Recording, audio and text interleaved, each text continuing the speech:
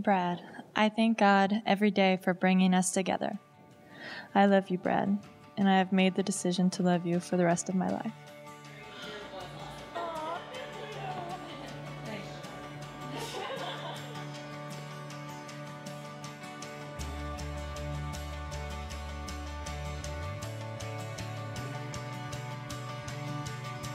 I go a little crazy sometimes.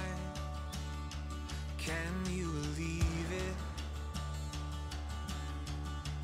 Yeah, I swear I'm fine, that I'm alright, but I'm barely breathing.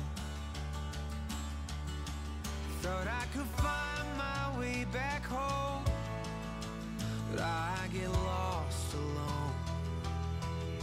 But when I'm with you, I'm no longer wandering. And when I'm with you, I swear I can breathe. And when I'm with you, I know who I am and who I wanna be.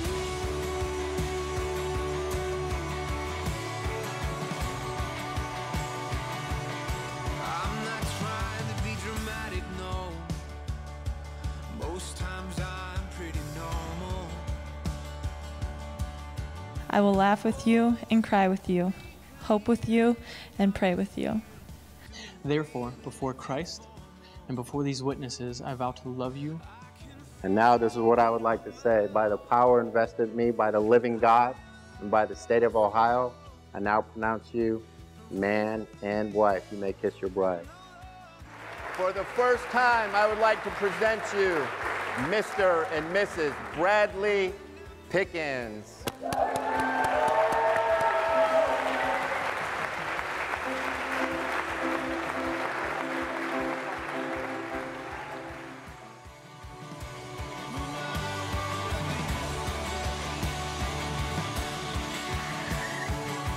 just am so happy for Carrie that she has you.